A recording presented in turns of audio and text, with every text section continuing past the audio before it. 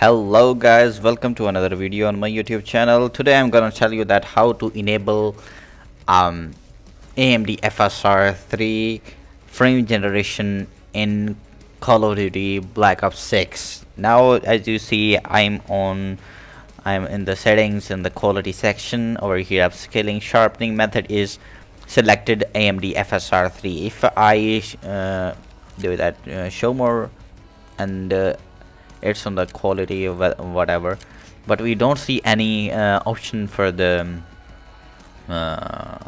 frame generation option over here. Moreover, not even in the display section. I'm gonna hit apply. Alright, nothing over here as well. Okay, now what's the fix for it? There's a fix for it. People say that just go to the campaign mode, and over there in those settings, in this campaign mode, go to the campaign mode, and in those settings there's in the quality section, in the same thing, there is an option for the AMD frame generation with the AMD FSR 3. So you can do it if you don't have the campaign mode, or if you don't want to go there or mess around over there. If you have only multiplayer DLC installed, then let's do it. I'm hitting the window button, but I'm just closing the game right now. Quit to desktop, please. So okay, go to the file explorer, then open the documents folder, go to the Call of Duty folder, go to the players, and then after that go to this file s.1.0.cod22.24.txt. double click on it, open it. Okay, now here there's the thing. Okay, press Control F, and over here search for interpolation. If you can't find anything over here like that, cannot find interpolation, press OK, cancel it. You'll have to find it manually. Okay, I'm heading down. There will be in the graphics section. Where are you, bro? That's the graphics section. Okay, AMD. There's the NVIDIA DLSS frame generation. That's on the false. I have AMD GPU, so that makes no sense to make it on true. So I'm heading up. I was here, now I am here in the middle of the notepad. Well, here it is. Activate FSR 3 frame interpolation. If you see, if you Google it, what does mean interpolation? Interpolation mean the insertion of something of a different nature into something else. That's the frame generation. Okay, I have turned it on true. It will be on your PC. In your case, here it would be false.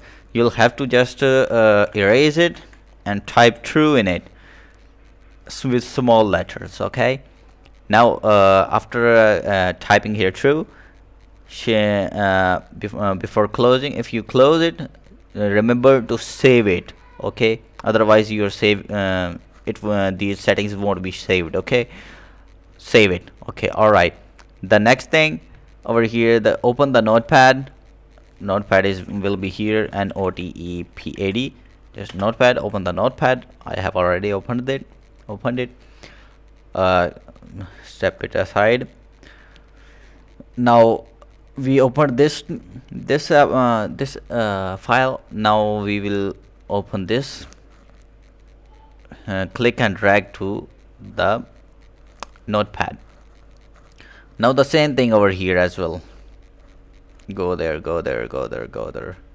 the middle, it was in the middle. AMD FSR 3 interpolation. Set it on the true as well. Control S, or just close it and hit save button, and after that again open the notepad and go to the next txt one file and open it by dragging and dragging to the notepad. Come on, where are you? Oh my god, where are you? Sorry, it was in the middle. So it's in here. Activate FSR 3 frame interpolation.